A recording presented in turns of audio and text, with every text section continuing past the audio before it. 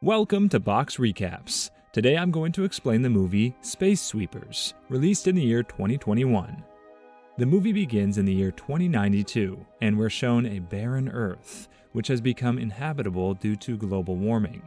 The human race is finding it extremely hard to survive, and it could easily go extinct very soon. In this situation, a company named UTS Corporation has built a space station to sustain some selected members of the human population. The space station is domed with a lot of greenery, as the station is made to have an ecosystem which replicates the ecosystem the Earth once had. Life seems to be thriving there. We then meet James Sullivan, who is the genius behind the space station, as well as the CEO of UTS.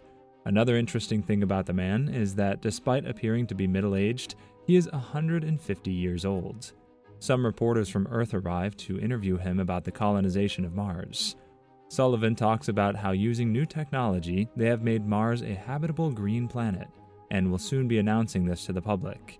However, one of the reporters can't keep himself quiet and confronts Sullivan about how his space station harbors only the rich and the elite, while 90% of the Earth's population is forced to continue living on the inhabitable planet and breathe in toxic air.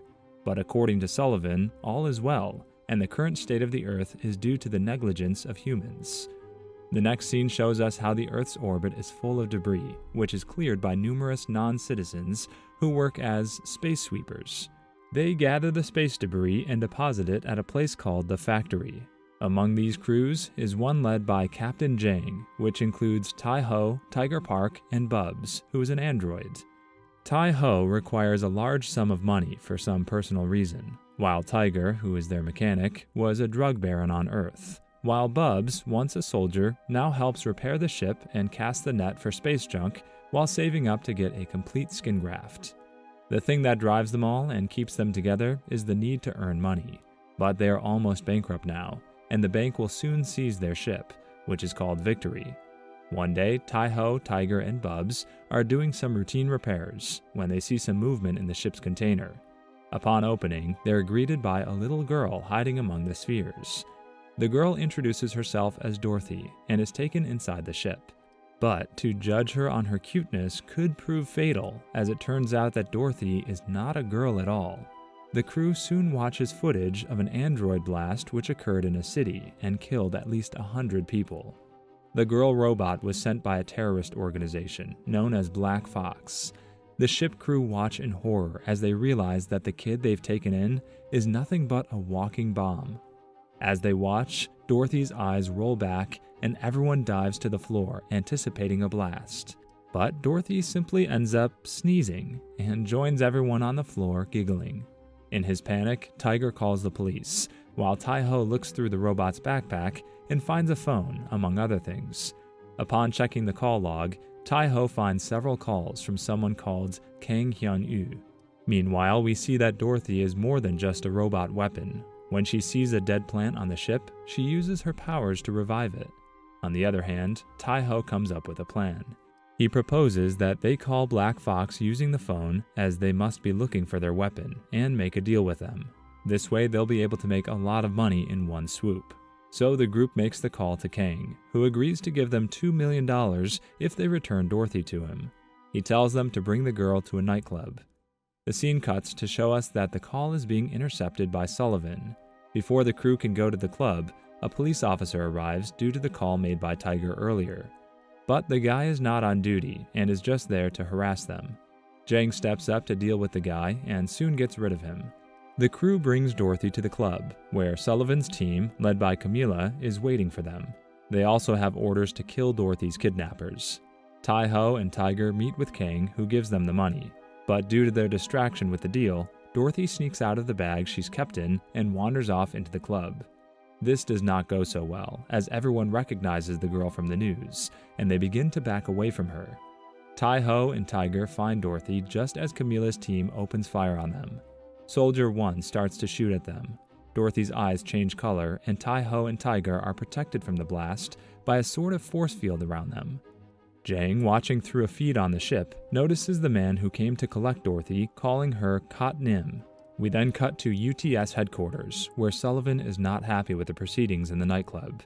There's a meeting going on where we finally find out the technology which made it possible to turn an uninhabitable planet like Mars full of trees and greenery. The technology is known as nanobots, which enable plants to become superplants. This allows them to adapt to any environment, soil, and atmosphere, and rapidly grow in just a few days, without the need for sunlight, and thus without needing oxygen. This is a great advancement in technology.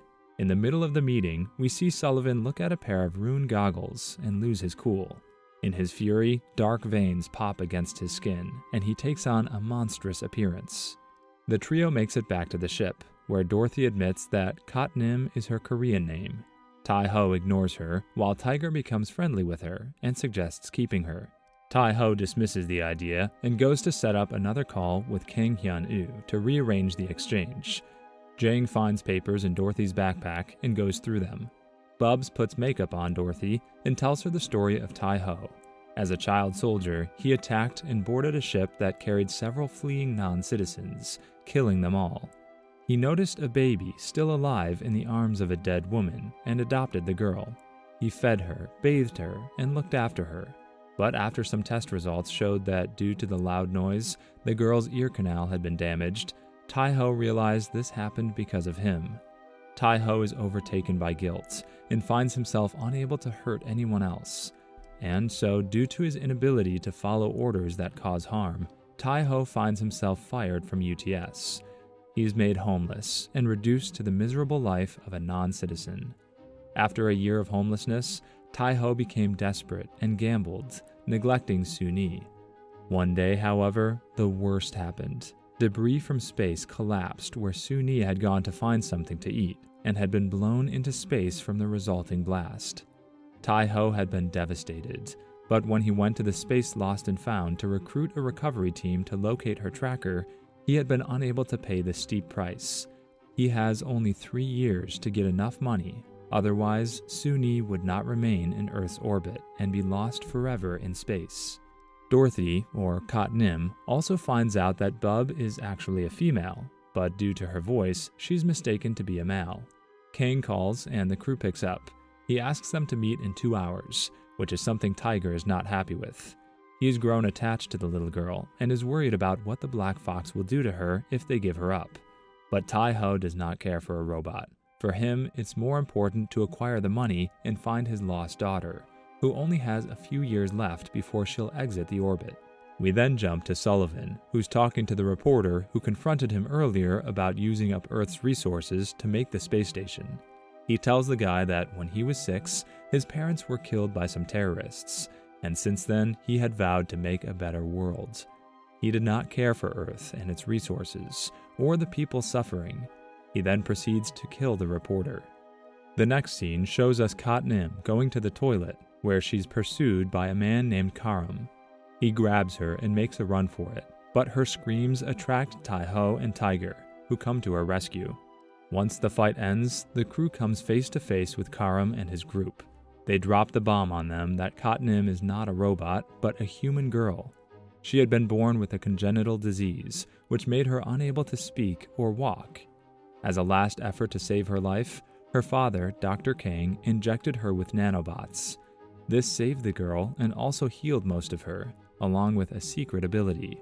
Little Katnim is able to communicate with other nanobots, which explains how she revived the tomato plant on Victory earlier on. However, when Sullivan found out about Katnim and her abilities, he used her to make Mars inhabitable. Instead of improving Earth's atmosphere, he wanted to capitalize on this opportunity. Then comes the second plot twist. Black Fox is not a terrorist group, but actually environmental activists who spoke up against Sullivan's actions. He labeled them as terrorists and tried to have them killed. The Black Fox members tell Captain Jang's group that Sullivan does not care for humanity, and after the successful launch of his Mars project, he plans on destroying Earth, along with Katnim. But the girl is protected by nanobots, which can only be destroyed at a temperature of 200 million degrees Celsius. This is why he has prepared a core in his factory, a gravity engine, where he will store a hydrogen bomb. He will then take Katnim there and blow it all up, which will not only destroy the place, the girl, and the nanobots, but the factory will crash into the Earth and kill up to 3 million people.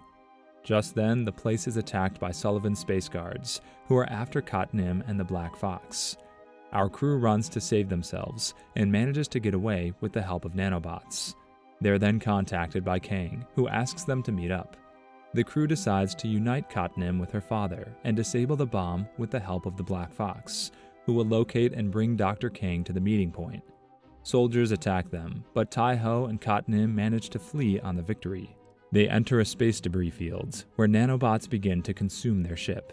Kat'nim communicates with them, and the nanobots disperse. They enter the factory where the meetup is scheduled, and Kang has only just taken his daughter in his arms when Sullivan shows up. His robots kill everyone, the Black Fox members and Kang. He captures Captain Jang's crew as well and beats them up. But Jang had a microbomb embedded in her teeth, which she activates. But it turns out Sullivan knew about this and extracts the bomb. He deactivates the bomb, and we find out that Jang used to work for Sullivan. Jang was one of the child geniuses sponsored by UTS and created several high-tech inventions for the company, but after discovering how the company works, became a pirate and tried to assassinate Sullivan. Her crew was killed while Sullivan survived, so she changed identities and had an eye transplant. Sullivan then turns to Tai-Ho and offers him $2 million in exchange for abandoning Kat'nim. Tai-Ho, who doesn't want to give up the innocent girl to this man, does so anyway because he has finally gotten what he wanted for the last 3 years: money so that he can find his daughter. Tai-Ho gives up Kat'nim and takes the money, although the rest of the crew refuses to touch it, wanting to go after Kat'nim. Tai-Ho goes to the Lost and Found, where he hands over the money. We then see him going through a box. There he finds various things belonging to his daughter, including drawings, toys, and a small book. He opens it to read how Su-Ni had wanted to become a good person like her father, and breaks down crying, both in grief for having lost his daughter and also in guilt for having given up another girl who could have been saved to a psychopath. Tai-Ho takes the money and returns to Victory, where he apologizes to Jang and Tiger, and together they all prepare to rescue Kat'nim. On their way, they're attacked by some drones, but manage to deal with them and make it out in one piece. They arrive at the factory, where they meet Kat'nim, and Jang gets to work defusing the hydrogen bomb. But she gives everyone the bad news that the bomb cannot be defused, and if it blows up, the radius of its krypton waves will be around 5,000 kilometers, which will kill the nanobots inside Kat'nim, and then she will return to her ill state and soon die. Along with that, Earth will also be affected. The crew sets off to fly 5,000 kilometers away, but is interrupted by Soldier 1. Tiger fights her and successfully ejects her from the factory. The team sends out a message to the rest of the Space Sweepers, who come to their aid, fighting the attacking troops. While the battle rages, the population of Earth and UTS colonies are shocked to learn of Sullivan's true goals when they hear a recording of him recounting his plan. The Victory is intercepted by Sullivan himself, who tries to fight the crew to get back Kat'nim.